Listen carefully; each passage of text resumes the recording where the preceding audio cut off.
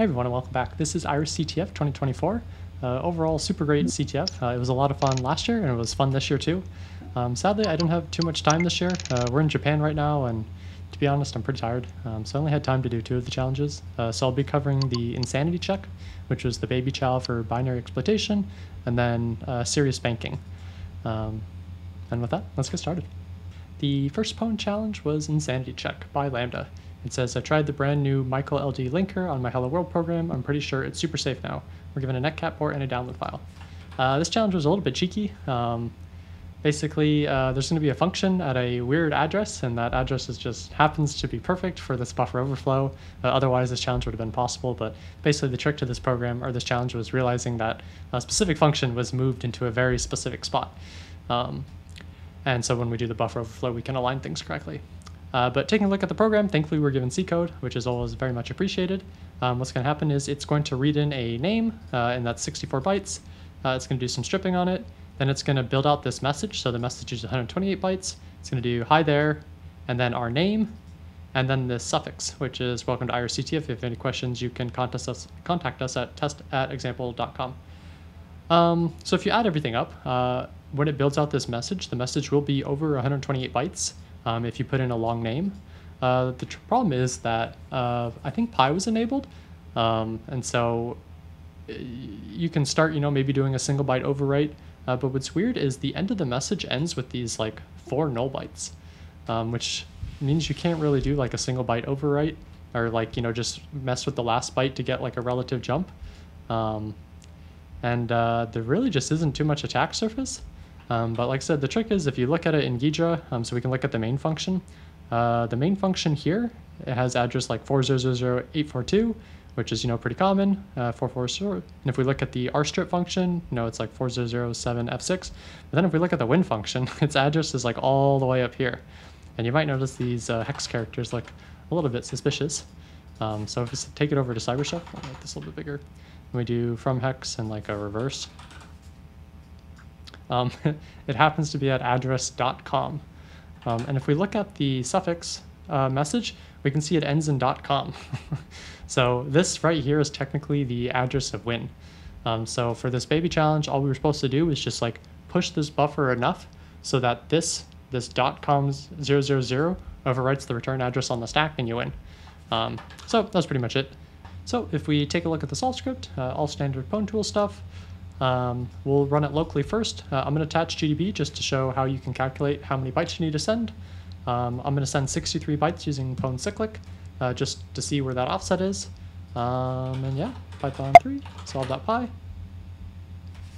So I'm going to hit continue. So we returned from the function and we clobbered the return address that's on the stack.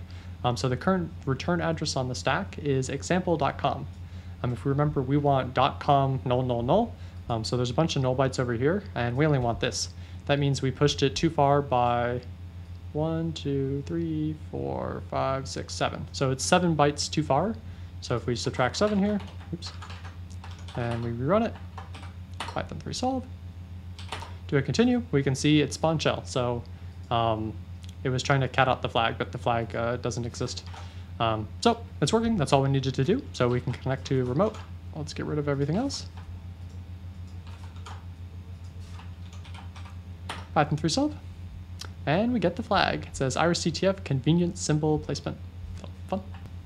The next challenge is serious banking, also by Lambda. It says we just rolled out the beta for our new terminal banking service. Registering at the moment could entitle you to a 35 initial bonus in your account. Limited account slots are available. We're given a netcat port and a download file. This challenge really wasn't too bad. It was just like stringing together a lot of little things and just like finding those little things. But like I said, it really wasn't too bad. The bugs in this program, actually, a quick overview of this challenge. It's going to give you a menu. You can create an account. An account just has a structure that looks like this. Nothing too exciting. You can show an account, which just prints out those values, create a transaction, so you can send money in between the 2 accounts. Deactivate account, which just flips a flag. Create a support ticket, which combines some buffers together and exits. The bugs in the challenge, the obvious one is in create a support ticket. So if we go down to that, it's going to concatenate a bunch of buffers together, and you get a very obvious buffer overflow. It'll take some account name and add it to some buffer, and this will clobber the stack, and eventually overwrite some return address. Now the problem is at this point you don't have any info leaks, so we need info leaks. This took quite a while for me to find. I think I am just very tired. But to get the info leak, we're going to be abusing this printf separator. It doesn't look like this is modifiable. It is strange that they're doing a printf separator here. Like, we should have known better. Like, it should be a %s or something like that. It just seems very strange. And also, it's like created down here. It's going to create separators just 126 underscores. It all seems fishy. I just couldn't figure out how to touch it. And how we're going to touch it is this challenge creates 256 accounts. And each account, you can create up to 256 accounts. And each account gets an ID from this ID counter. You might notice that it's a car, which is a signed. So that means ID counter, it's going to go from like 0 to 127 or 128, and then it's going to be a negative number. It'll be like negative 128, and it goes back down or back up. So because of that, when we create new accounts, eventually some accounts are going to have a negative ID. And so that's very strange. I think everything else had typecasting correctly. It was just this ID counter, which was strange. It's also strange that there's an account count and an ID counter. There's like two different variables keeping track. So that kind of plays into the bug. Like I said, eventually we're going to have IDs that are negative. And so then when we do the transfer function, it's going to ask us which account we want to transfer from. So we can say, I want to transfer from account 0. What account do you want to transfer to? In here, you can say account, I think I was saying 128. Or maybe 129, one of those. It's going to check that both of those are valid, bigger than the account, which they are. Account, well, at that point, I think I said, I think I make 130 accounts, and then I'm going to do transfers between account 0 and I think it was 128. Then we say how much we want to transfer. Every account by default has 35. Then it's going to find those two accounts, the from and to. It's going to make sure there's enough balance. But then when we look here, it's going to use the ID field from the account. And like I said, on account 128, I think, this ID is actually negative. And it's negative like 128. So it's going to do accounts, and then it's going to access minus 128 dot balance and subtract the amount. So at this point, we need to look in the heap, which we can do. It was from ID, oops. Which we can do. But when we look in the heap, we're going to find out that this is the heap. Above accounts is this debug log, which is just a separator that was very nicely put in there for us. Minus 128 is the separator. Minus 128 times 3 times 8 is a separator. And this separator is that thing that calls printf. So we are able to subtract values from this separator string. And what we're going to do is we're just going to subtract, right now it's all underscores. We're just going to subtract values until it's a %p. And so then at the start of every menu print, it's just going to do a %p, and we can leak values. And like I said, once we have, all we need is a libc leak, because we have a buffer overflow that overwrites the return address. And we were given libc, so we can do a one gadget, or just calculate the one address or one gadget addresses and just send that over, and that was it. So really not too bad once you know what you're supposed to be doing. If we look at the solve script, it's a little messy, but all standard Pwn Tool stuff, connecting to remote. It's running in the background right now. Oh, it finished, cool. Some generic wrappers for creating an account, support tickets, transferring. So like I said, right at the start, I'm going to create 135 accounts, I guess, and I just name them username plus their ID.